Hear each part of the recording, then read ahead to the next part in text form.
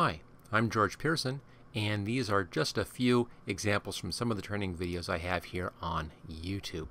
Now, when you're working with the training, following along the training, if you want to get the materials I used in the training, just go to the description down below and click on the link that's at the top of the description, and this will take you to a page where you can download the materials. Please subscribe, click the like button, and of course always share on Facebook, Twitter, or wherever. I really appreciate that. Okay, let's go ahead and get started with the video. This is a special advanced technique video here on working with Photoshop Elements, and it's all about shapes. Over here we have these shapes. These are under the graphics tab, as you can see there, graphics panel. Lots of really interesting shapes in here, and you can do a lot of stuff with these shapes. I use these all the time. All you have to do is to grab a shape. Let's just bring that file up here. I'm going to double click on this. Brings this butterfly shape up. Let's just enlarge that a little bit. And then we'll go over here to effects. And let's just take a look at our complex effects, and we'll put something on there. And there you go. Instant artwork. It's just that easy to do. So these shapes are real interesting, real nice, real fun to use. But, you know, it's a little bit limiting on what's available. There's a lot of stuff here, but you may want to have something else which isn't available over here on the shapes. Unfortunately, you can't make new shapes inside of Photoshop Elements because these are vector-based graphics, and Elements works with vector-based graphics but doesn't create them, so you don't have that ability. But there are lots and lots of vector-based shapes online you can download for free that are designed for Photoshop. Luckily, you can use those same shapes inside of Photoshop Elements. Now, they won't show up over here, but you can see them if you go over here to the Shape tool, click on Custom Shape, and then click on the shape itself right here. In this shape dialog box, you can choose which set of shapes you want to look at. For instance, here's the characters shapes, and we have our animals shapes. There's that butterfly shape, for instance, right there. But you also can bring in additional shapes. Just drop down to there. There you go. This is a set of shapes that I installed that I found over on the internet for free. Let me show you how you can do this, how you can get these new customized shapes. It's actually very easy to do. I'm just going to double click on this one, bring that up.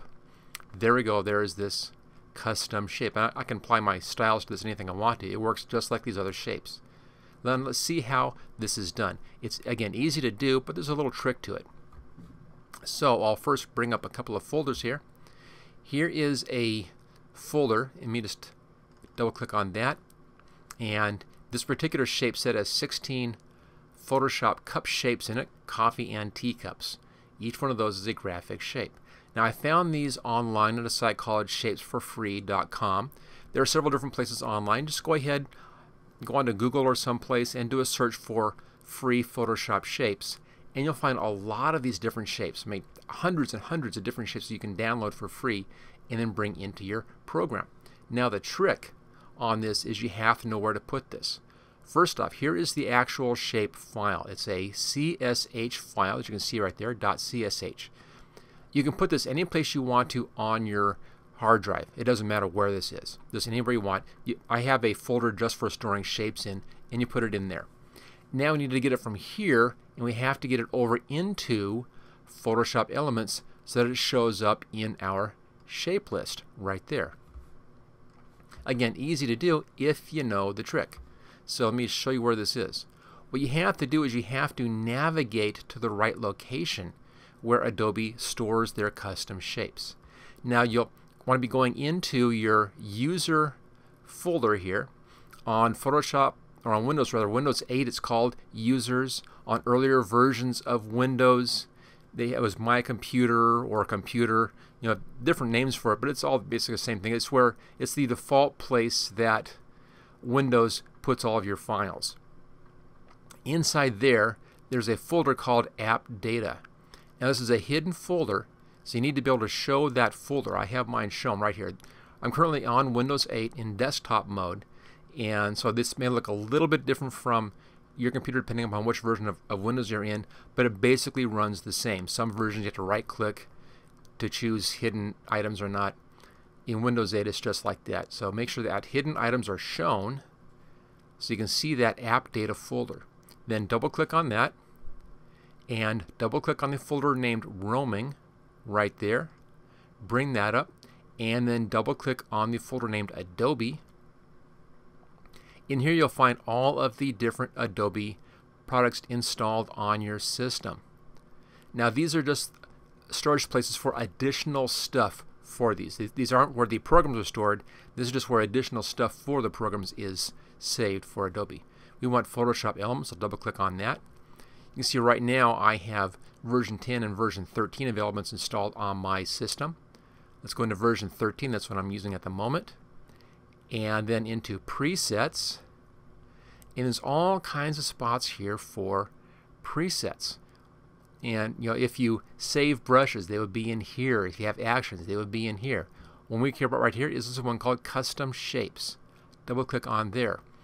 And here we go. All you have to do now is to copy the shape from wherever you saved it on your computer. Copy that into this folder, this Custom Shapes folder. Again, it's in your user folder, but if that name happens to be, mine happens to be named George. Whatever your user folder is named, in the hidden folder app data, and then in roaming, Adobe, Photoshop Elements, whatever your version name number is that you're working with, presets and custom shapes.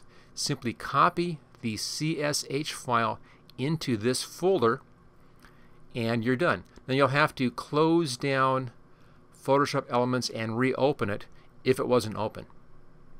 As soon as you do that though, you'll then see those new custom shapes listed down here at the bottom above the default. And you can have several different shapes in there, but they'll be listed above your default shapes. And that's all there is to it. So you can really expand the shapes that you have available to you, not just what's shown over here, but add in all kinds, hundreds and hundreds of other shapes for all kinds of techniques and all kinds of uses. Just go online, do a search for free Photoshop shapes, and see what you like, download it, find that CSH file, and copy it to the appropriate directory. Close down and reopen Photoshop Elements, and there you go. So you go over here, this is the Custom Shape tool right there. Click on that tool, click on Shapes, click on the drop-down list, come down to the bottom, and that's where your shapes are going to be hiding. Let me just bring that up one more time. So save the file anywhere you want to on your computer. This happens to be on my hard drive someplace.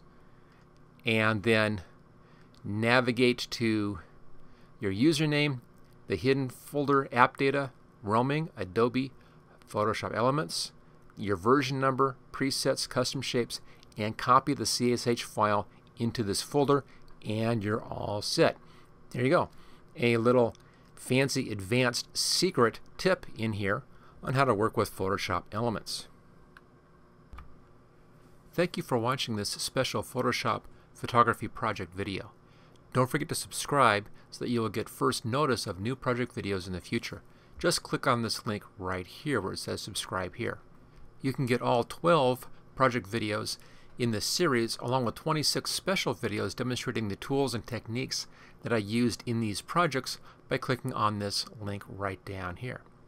And then thank you again for watching this training video.